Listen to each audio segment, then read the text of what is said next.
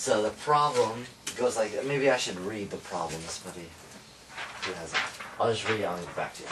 Okay, so 0.5 grams of scandium react with oxygen in air, so it's O2 from air, to form scandium oxide, 0.767 grams of unknown composition, so that's why I wrote the SEXOY. I don't know what X and Y are. I want to know the percent composition of scandium and oxygen in here, and I want to know the empirical formula. And I'll do an add-on bonus. We'll do the molecular formula as well. I'll give this back to you. I want to write that down. Okay. So it's a percent composition, and it's also an empirical formula. So here's what we'll do. To go on, to get all the percent compositions, I'll need all the masses. So I need the mass of oxygen. Anybody who's a brainiac know where I get that number? 16 from the 2. That's the molar mass. I want the actual mass. Times 2. That would again be the molar mass. But you use the whole mass of your unknown substance in it to figure out what oxygen is. I don't know what to do after that. Yeah. I know you need that. That's totally fine, yeah. I'm going to take the law of composition of mass. So this from 0.5 from 0.767. So you others were like a step ahead of me in getting to the moles or to the molar mass. I don't need that yet. First I want just the masses, and that's from the law of composition of mass. So the sum of the reactants equal the sum of the products. Okay, now the next step is to get into the percent composition part of the problem. So I'll just take it one at a time. I'll start with scandium and go from there. So percent scandium equals, so this is going to be the mass percent of scandium. It's going to be the mass of scandium on top, what we want on top, divided by the total on the bottom. So that's going to be 0.500 grams on top, divided by the total, which is 0.767 grams, both of which were given in the problem. And I'm going to multiply this by 100%. That's going to equal 65.19. Okay, so there's the percent mass of scandium, first part. Second part, I want the percent mass of oxygen. So I'm going to do the exact same thing, but just for oxygen. I'm going to get a different pen that maybe be a little darker. Oh, this is nice. Oxygen equals, now I need this 0.267, which I subtracted from law of conservation of mass.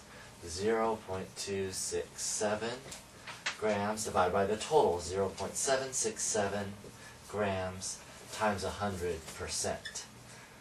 Times 100 just gets me in percent. And that is 34.81. And hopefully these two add up to 100. That is key, or you screwed up somewhere. So that's the first part of the question. What's the percent mass for each? Remember, the key aspect if you're doing percent composition is mass. Everything needs to be in mass here. The next part is going to be the empirical formula. And for the empirical formula, we need everything to be in moles. So I'm going to change everything into moles now. Can I erase this? Yeah? Okay.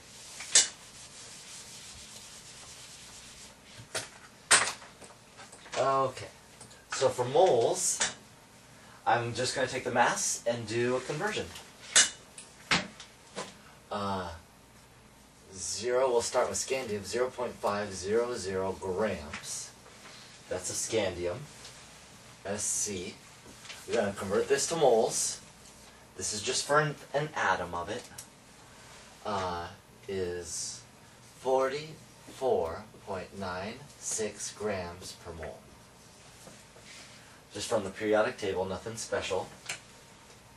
And that's going to equal 0.0111 moles of scandium. Okay, so there we go, just moles. I'm going to do the exact same thing for oxygen, again, just for the atom. So for oxygen, it's 0.267 grams of oxygen And the molar mass is 16.00 grams per mole. And that'll equal 0.0167 moles of oxygen. Okay, so now moles of oxygen, moles of scandium. I essentially have just found, what is it? This one right here is X, and this number down here is Y from my original part.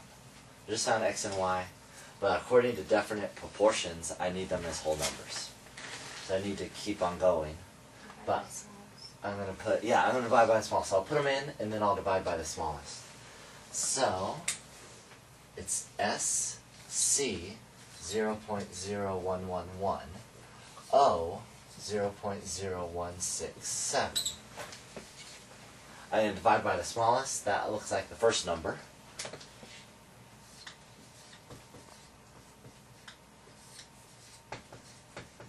So that's 0.0111 divide through. When I do that, you'll get the following. SC1 O 1.5. Does that look like a good answer? It's very close. What should I do? Need it in whole numbers. Yeah, I need in whole numbers. I should multiply by 2. That'll happen occasionally. You'll get a 0.5. That's totally fine. Just multiply by 2.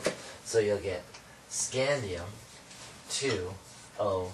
And that's your final empirical formula answer. Which makes a lot of sense because scandium is often +3. It's +3 here. Oxygen is -2. So that makes a lot of sense. Scandium acts a lot like aluminum. So that's my final answer there.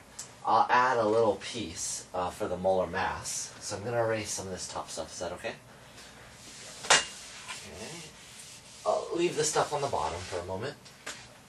Why is it SC2? How did I get this? I multiplied this by 2 and this by 2. So 1 times 2 is 2. 1.5 times 2 is 3. Well, why? Just so you do one number? Why did I choose 2? Yeah, I need a whole number. And to get rid of 1.5, 0.5 is just 1/2. To get rid of that, I have to multiply by 2. If it was 1.3, I'd multiply by 3, and so on and so forth. Is that okay? Yeah, and these need to be whole numbers. If you left it like this, you'll get points deducted. Okay. Because we even find chemically, we don't find any molecules that do this. Yeah. Okay. So, what was he going to do? Molar mass. So let's say you're given. So the following is given. Given. They say the molar mass of the scandium oxide is 2, and I'm just totally making this up. This will make absolutely no chemical sense. Okay. 275.84 grams per mole.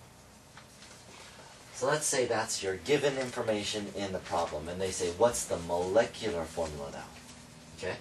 What you do is you take this compound down here, and you find its molar mass. So the molar mass of what I found, or maybe I should say the molar mass of the empirical, is going to be, and I found this earlier, looks like it's 137.92. So this is found, that's given. It's found from the SC2O3. What you do is take the molar mass of the given number divided by the empirical number, or it's the molar mass of the molecular formula divided by that of the empirical. So I'll do that.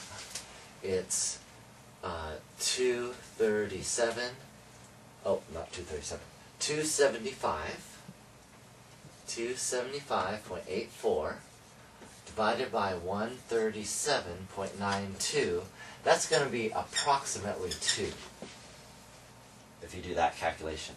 You're looking for a whole number. If you do not get a whole number here, you definitely screwed up somewhere. Okay, so this better be a whole number.